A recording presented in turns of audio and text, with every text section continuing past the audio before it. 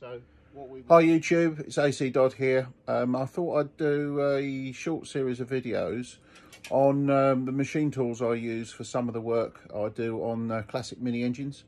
So today let's kick that off with perhaps one of the most basic machine tools, but something that I've worked on and modified over the years, and that is one of my pillar drills. This is my Ajax B16L bench mounted pillar drill. I've had this quite a while and I basically inherited it off my dad. I've installed it on the end of my workbench. As you can already see, it's not quite standard and there's a few extra modifications which we'll go through. It's a great little machine. I use it basically for general purpose work, general purpose drilling, you know, whether it be in drilling, you know, extra holes in through cylinder heads for the 11 stud conversions, or I even use it for valve seat, you know, valve seat roughing out and things like that. It's got a little bit of run out on the spindle, but nothing major, and it's perfectly usable for you know, the usual general purpose drilling. The other thing I use it for is it gets used for my recurving of distributors. So this is the machine I use to spin up the distributors to verify the advance curve and the modifications I do to them. You can already tell there's a few extra modifications on this. So first of all, this is a variable speed machine, which I've completed the work to and modified the machine and added bits and pieces to make it variable speed. The interesting thing about these machines is the original speeds are on the front. As you can see here in the UK, we run on the 50 hertz electricity supply, and you can see the minimum speed is 380 RPM, and that's great really if you do some sort of light metal work and some you know, woodwork. Really, these pillar drills are really designed for sort of general purpose across a number of materials, and the speed ranges are kind of chosen to suit.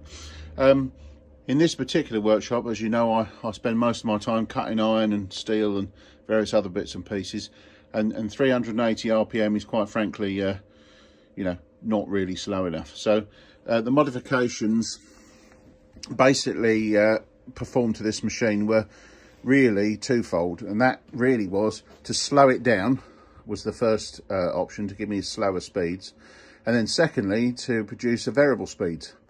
So the new chart on the side gives you the typical range of speeds. Now the numbers on the left indicate the pulley ratio, because you still use the gears to change the range of speeds, and then you vary the motor speed to give you the speeds there that are quoted. So you've got three on the chart. You've got three ranges of speeds. Basically, on the left-hand speed chart, you've got at the top there, it says 35, 245, and 490. 35 RPM is typically the lowest speed that you can get, but there's not much torque available because the motor power drops off considerably when you get down to that speed. So there in the middle is what's known as the maximum power RPM. So that's the RPM in the bottom range where the maximum motor power is available. Okay, so the way I've got this variable frequency drive set up is the 50 hertz, the full rated speed, is the middle column there, and on the right hand side is 100 hertz. So 100 hertz output to the motor will give the speeds on the right hand side. Clearly, if you were using that continuously at 100 hertz, you would overheat the motor. But in the case of a pillar drill and the work I give it, it never even gets warm, because it just doesn't do enough work. So in reality, in this particular application, it never causes a problem. Okay. So another modification was to use to install an RPM readout. Now the idea here is, obviously, if you're varying the speed of the motor, you don't really know, what speed you're at, other than the rated speeds. So with the addition of a readout, you can tell what the spindle's doing. So now I've just switched that machine on in bottom gear, and that's doing, as indicated, 65, 66 RPM. And you can see I can't stop that machine. Well, I can if I really try. One of the beautiful things about variable frequency drives is when you get down to the very lowest speeds, the torque drops off. So if that was a geared drive, you would have massive torque available, and you could possibly hurt yourself because the spindle wouldn't stop if it locked up. Whereas in this case, because the power drops off on the motor, if I try really hard, I can actually stall that. Okay. Now, as soon as you go up a speed, so like just to 82, the power is such that you can't stop that.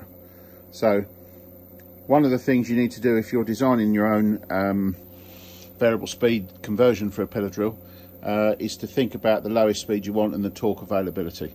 So most of the speed ranges I use, you know, I'm looking at, you know, sort of 120, 100 maybe, and then sort of 200, 200 and 240, something like that. So I use the lower speeds quite a lot, and at these speeds, you know, I daren't touch this now because there's enough power there to seriously, you know, probably break my wrist or at least damage my hand. So using a variable speed has many benefits.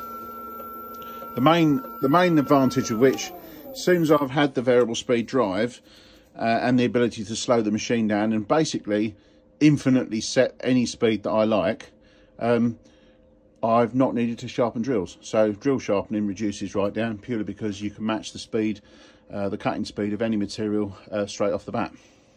To make it easier, I use these graphs which I made up based on the cutting speed for various different materials. And all you do is you look at the chart. There's my cast iron one. On the left is the RPM and the diameter of the drill bit across the bottom for high speed steel drill bits. You look up to the line on the graph and then you read across to the RPM. So let's take one example, and if we go down to the cast iron chart and then we look across at 10 millimeters, see that? And we go up and we go across, you will find that 10 mil is about 800 RPM. Okay, so we want 800 RPM. So we look at the speed, the new speed ranges, and if we look down the pulley ratios, we will find a speed that gives us the appropriate speed. So if we look at number 3, we look at the range 100, 707 and 1400.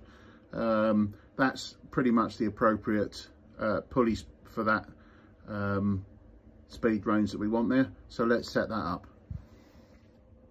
Inside the pillar drill is the usual stack of pulleys at each end, so we just need to move that over and move the belt into the middle range. There you go, move that to the middle range and we're ready to drill.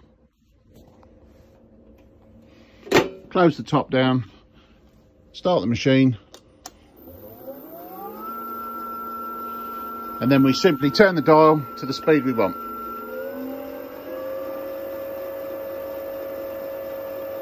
Now, I normally find that on my charts, the actual speed is perhaps a little bit hot. So what I would suggest we do there is we just bring that down to about 725. And that will be perfect for drilling cast iron with a 10mm drill. And this is the beauty of this system, is as you're drilling, if you find that you're perhaps running a bit hot, you can just turn the dial and knock off 25 RPM, or as little RPM, or as, you know, very, very small adjustments, and you can set any speed you want. It's completely variable. Fantastic setup.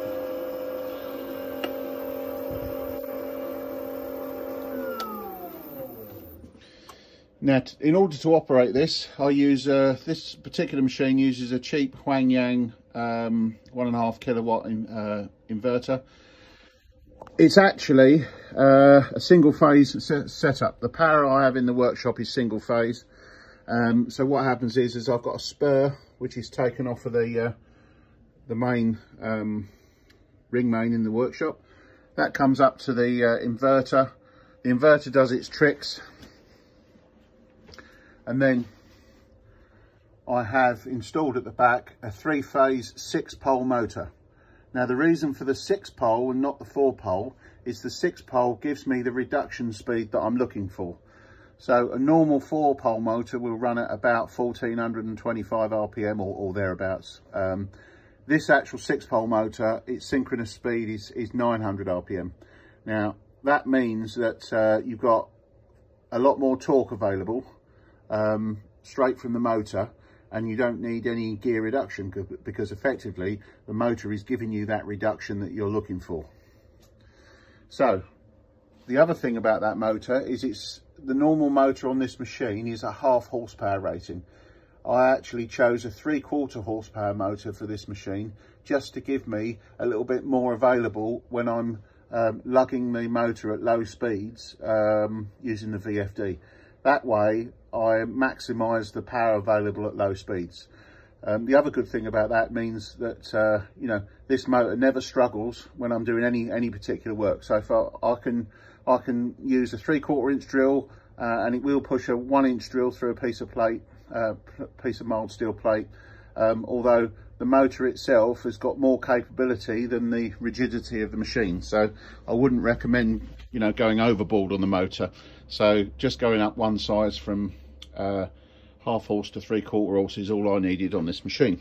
The other things I did is the controls. I incorporated them into the existing switches on the machine. So as you can see there, the machine runs and stops using the existing controls. The other thing is, with the variable frequency drive, I've also got the option of forward and reverse. So I can click that while it's running and it'll stop and then reverse the chuck. This is good for tapping and various operations like that.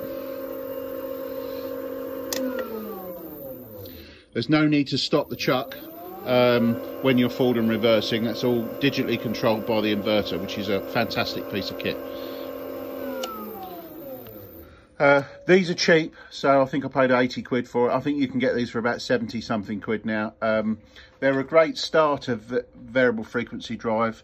Having used much more expensive ones, this is a Jaguar Cub Vfd, which is what I use on my milling machine. These are a much higher quality, much more energy efficient, and well, just better really, but you pay a lot more money for them. So this is a Jaguar Cub that I use on the mill. I've also got a Jaguar VXR, which is what I use on the lathe.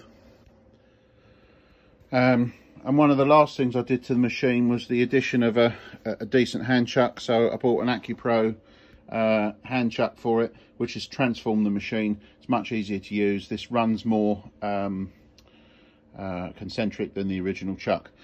So all in all, I think this is a great machine.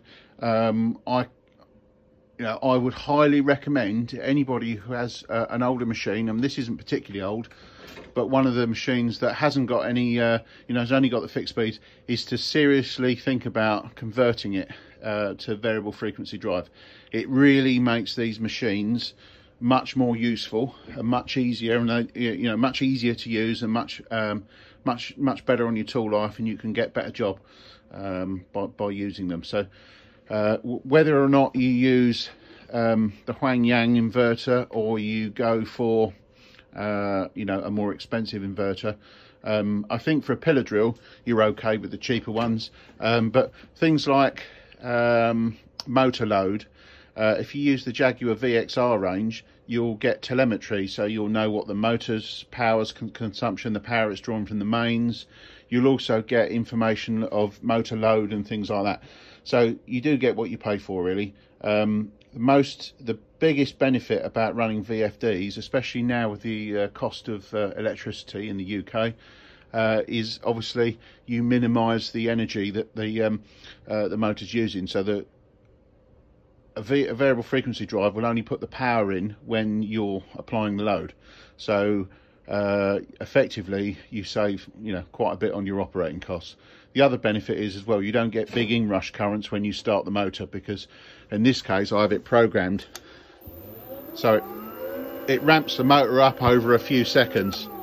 Okay, so you don't have that issue where you get an instantaneous high capacitance load dropped on your electricity supply.